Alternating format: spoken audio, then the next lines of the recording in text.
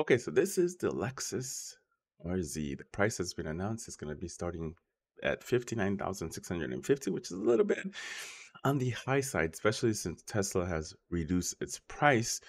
This all of a sudden isn't that much attractive comparing to the amount of range that you're going to be getting. Now, this one's only, you're going to be getting around 220 miles. Now, if you calculate that with, depending on the temperatures and where you live, whether you have snow or whether it's just cold in general, you're going to lose a ton of range.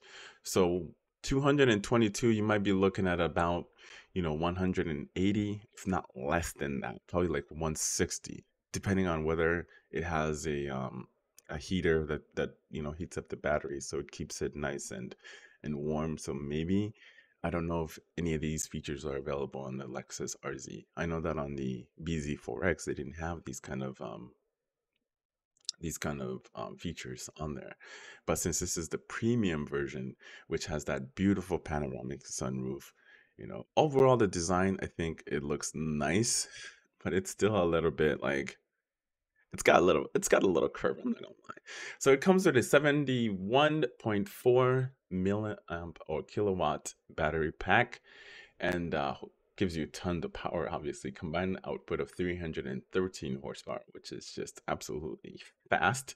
But if it had a little bit less power, then I think they could have maximized the range on the said vehicle. Comes with 20-inch rims, etc. I've talked about this vehicle and I've actually shown you guys exactly the interior of it on a YouTube short. If you haven't seen it, I recommend you go watch it. It'll just a minute of your time. It's not gonna kill you. But anyway, you can build your own right here in Lexus's website. You can choose your color and choose your interior. You guys know me. I'm simple. I just like a black and gray interior. I'm gonna start a new build, and then you can choose the base model. Hold on a second. Let me see here. Edit. So here we go. So maybe that's another reason why this vehicle is expensive as it is, because this is an all-wheel drive. Now, if it was a front-wheel drive, I think the price would have been considerably lower and a little bit more range as well too.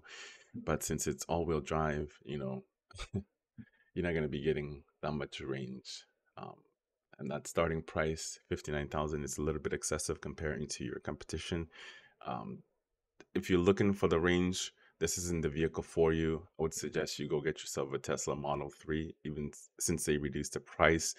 Or if you're looking for a least expensive EV, you can go with the Chevy Bolt. I know those ones are extremely cheap, but I've had my reservations with that company and their EV vehicles.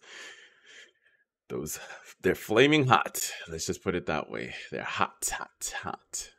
So interior, and then you have different packages that you can add on as well too, whether it's technology package. So it's another, that's the only thing that's sucks with buying a Toyota product. Everything else is an addition. So you have to, buy certain things. It doesn't come standard with certain trims. You still have to add it on to the packages.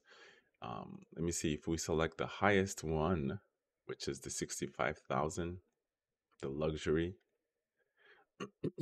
Let's see what kind of package is available. Okay, so you do get the tech package included with that one, but everything else is okay.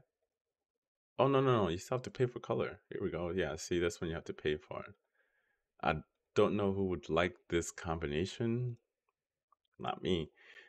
And then obviously you have your accessories too.